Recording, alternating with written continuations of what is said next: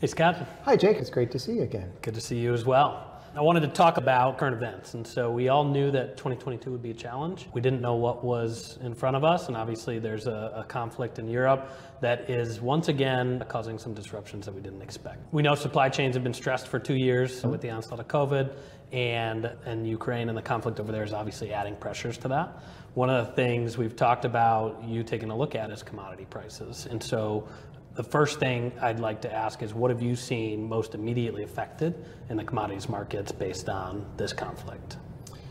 I want to make sure that we put this in the right context because it's been all over the place in the media. Certainly the price of oil and how that relates to what we pay at the gas pump has been a major story in the press and media since Russia invaded Ukraine. That price escalation and inflation was well underway before that happened.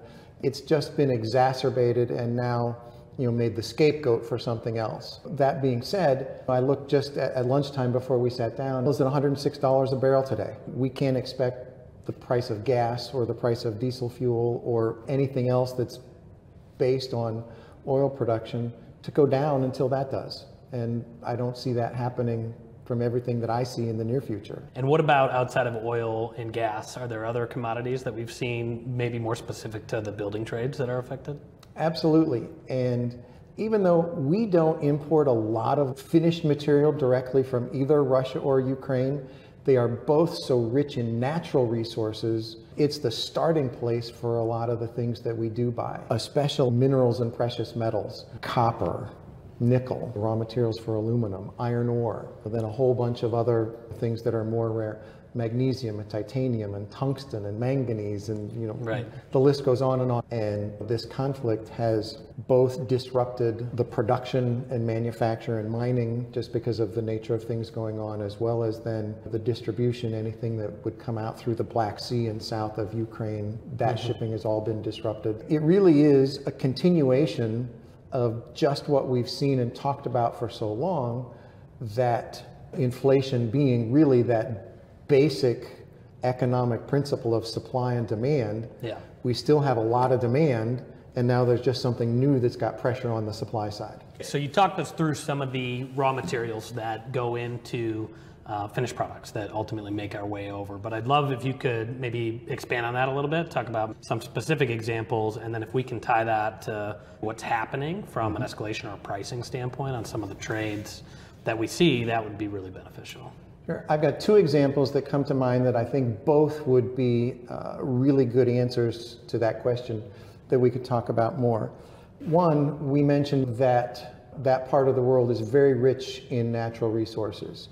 And nickel is one of the additives that goes into the manufacturing process to make stainless steel. About 2 weeks ago now, the price of nickel had gone up quite a bit from the beginning of the pandemic until the first of this year. So many other materials had gone up. There are conflicting stories. One was that China tried to corner the market on nickel because it is used in some, not just stainless steel as I mentioned, but batteries and a number of other things.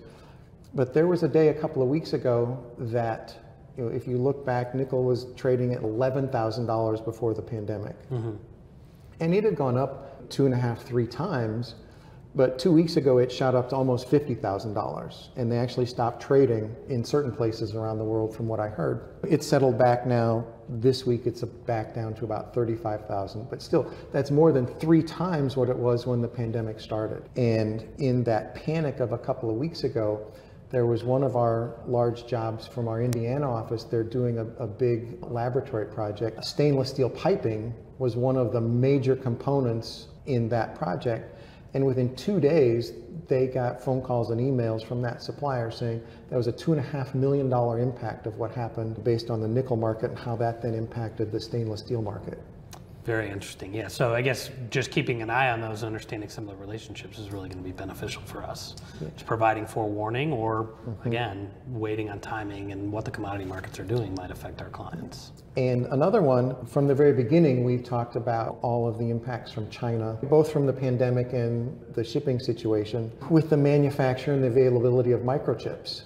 And just as it seemed like we were about to get over that hump and there were stories that things were going to start to be a little more normal in that world, Guess where, and depending on which report you read, but guess where between 70 and 90% of the world's supply of neon comes from, of which is used in the manufacturing process of those microchips? I would guess either Ukraine or Russia. Ukraine. And again, just for that simple fact, I've seen things that say, okay, we thought the microchip thing was going to be solved this year, maybe not. Yeah. It may be with us for a lot longer. And I know there was a project I had a phone call on last week where the mechanical contractor was talking, they're seeing lead times of up to 14 months on some of the big mechanical equipment that has that complicated technology integrated into it.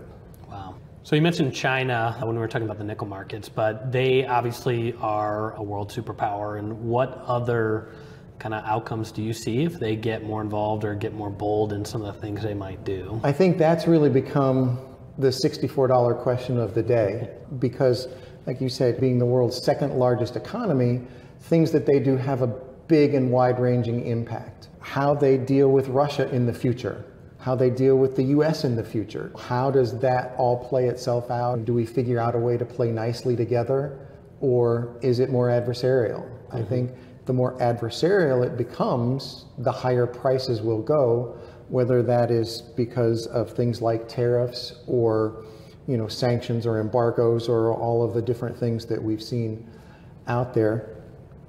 And fortunately here in the US, we're at the point now breathing a sigh of relief that we're moved beyond COVID in most places.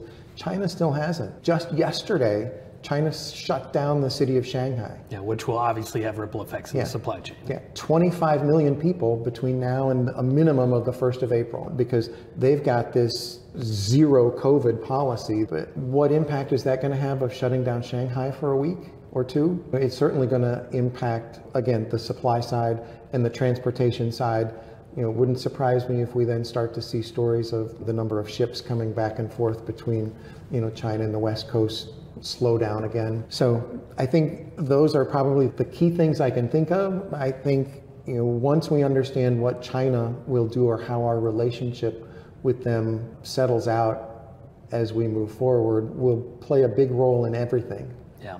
So switching gears a little bit, just going over to the Fed and their monetary policy, we saw them increase interest rates by a quarter point, and they've planned on another 6 more.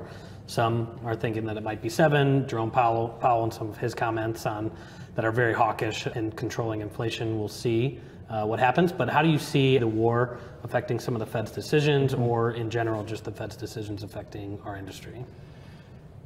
I don't know if the war between Russia and Ukraine is really going to impact the Fed that much. I think they finally got to the point where they started to raise interest rates. Many people have been critical that they waited too long and let inflation be too much out of control before they really acted.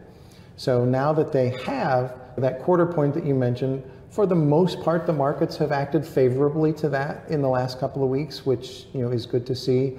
Although I do think they're going to continue to be volatile from everything that I read.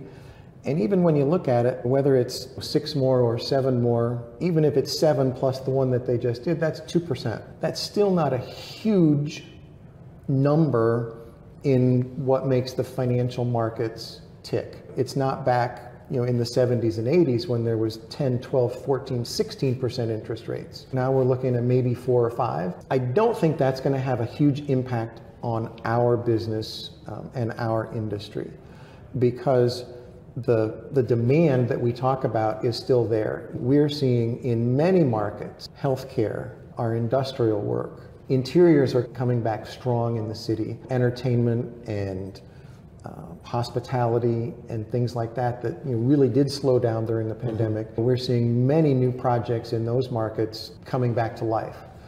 And so I think when you see in the news and hear stories about, is there going to be a slowdown? Is there going to be a recession? Everything that I have read through the weekend says the recession doesn't appear to be likely. And the slowdown appears that it will be most impactful, in consumer spending. The reason why Amazon and everybody is building all of those distribution centers is because when the government, not just here in this country, but around the world, pumped so much money into the economy when people were home during the pandemic, personal spending skyrocketed. The money supply skyrocketed. Those are the things that drove so much. And I've read a number of things that say that part of the economy is likely to slow down. I don't see that impacting our world much, at least today. So one of our goals in having these conversations is to provide advice and guidance to our clients and partners in the industry. I'm curious if, given the recent situation in Ukraine, if any of that advice has changed. I think the short answer to that question from my perspective is no. Even though we never could have foreseen something like that happening and the ripple effect that it's going to continue to have on pricing in the supply chain, I think it just continues to exacerbate the same situation that we've been working through these last 2 years. And that is, for our clients, prices aren't going to come down drastically in the future. So waiting longer to start a project is only going to cost more. And the supply chain things that we continue to see, a lot of them aren't going to resolve themselves as quickly as we thought. So again, the longer you wait, the longer it's going to take to build. So those two key strategies of going quickly and being smart about how we procure the materials, I think are sound and still the strategies that we need to talk to our clients about. Great.